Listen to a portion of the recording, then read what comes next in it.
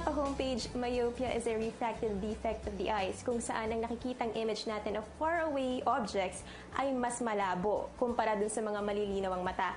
In layman's terms, it's called nearsightedness. And to help us learn more about myopia, kasama natin si Doctor Yong Larrazabal, isang ophthalmologist. Good morning, Doc. Hi, good morning. Good morning, Doc. For your information, mga ka-homepage, si Doc Yong Larrazabal is the husband of Donna Cruz. Okay, Doc, so let's get right to it. What is myopia? Myopia is what we call nearsightedness. Nearsightedness is one of the refractive errors ng tao. No? It's, when I show you a diagram of the eye, it's like a camera. No? So when you look at objects, ang image should be focused on the film of the eye, or we call the retina. No? Kung ang object is focused before the retina, we call it short-sightedness. This is usually seen kung malabo or mahaba yung mata, elongated eyeballs. No?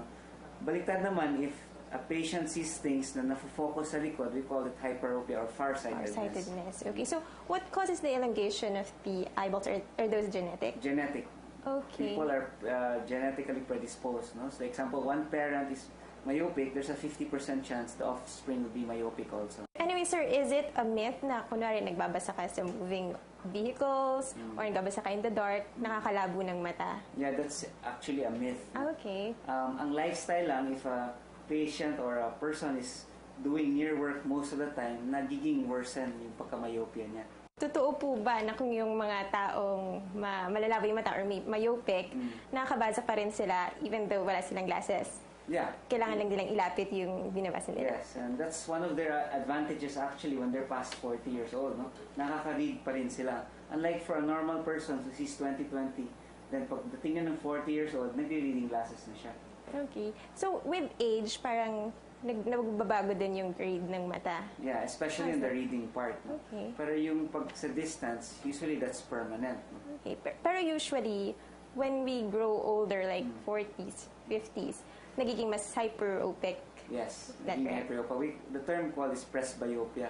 Oh, okay. Yun naman ang, that's when the lens, ito, loses its elasticity and cannot anymore focus. That's why, ang nangyari, ginagano na pag text, newspaper na layo.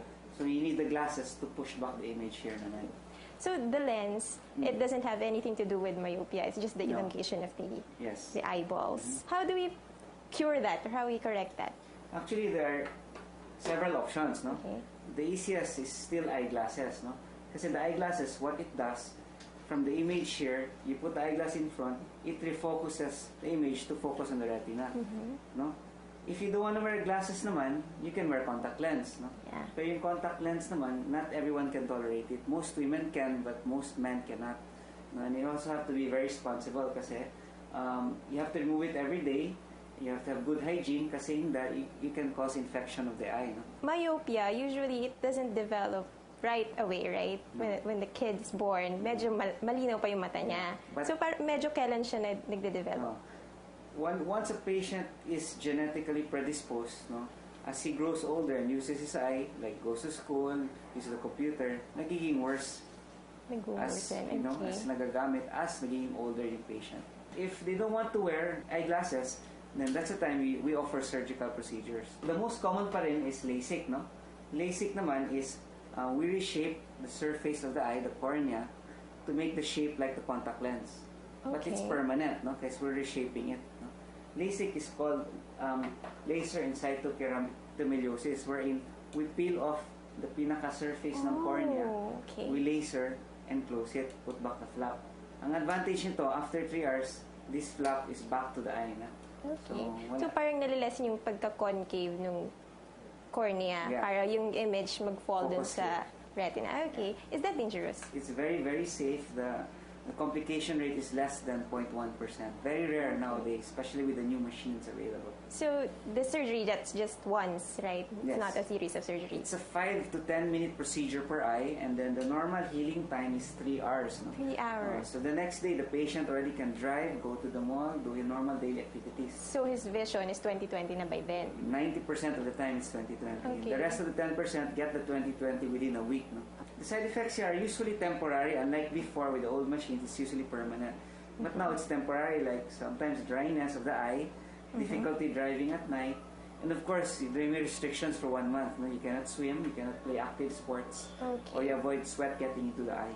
Okay, if a person is considering getting LASIK surgery, what are the preparations that should be done? First, there's a screening. No? Now, we analyze the entire eye to see nga walang cataract, walang glaucoma, the cornea is thick enough to undergo LASIK, walang dry eye syndrome. Aside from checking the eyeball, we should also check the general well-being of the patient na wala siyang sakit, no? Like mga lupus, diabetes, hypertension, mga stuff like that. One of the aspects of LASIK screening is the age. No? We usually only laser 18 and above, no? Unless it's really required. Like there are some where, kasi tayo nag-graduate tayo ng 16-year-olds, di ba? And then they have to go, there's someone to be soldiers, someone to be pilots, and they cannot get accepted to these schools without 20/20 vision. So that's a time now we can do LASIK, but otherwise we require 18 and above. Final tips and advice na lang to our viewers to take care of their eyes. We should have a complete eye exam at least, no, once a year, no? And then if one of the parent is myopic or has refractive errors, then your children should be screened at an early age, no? Because we want to prevent lazy eye, no? Which is common in children. Because the problem with children, hindi sila nagko-complain, no? So children's check-up yearly is also very, very important. Nutrition is very good. If you have good nutrition, every part of the body is well, especially the eye.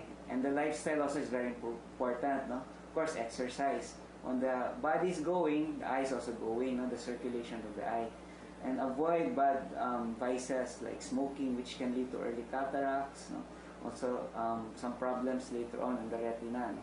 Smoking, drugs, and other bad vices. Yung pagkusot ng mata, does that also cause like myopia or to worsen your myopia? Also, that's a very, very bad habit because that's how you get sore eyes. No? Ayan po mga ka-homepage, alam na natin ang mga detalye ukol sa myopia, kung ano yung mga myths, kung ano yung mga totoo, at kung paano natin mapapangalagaan ang ating mga mata.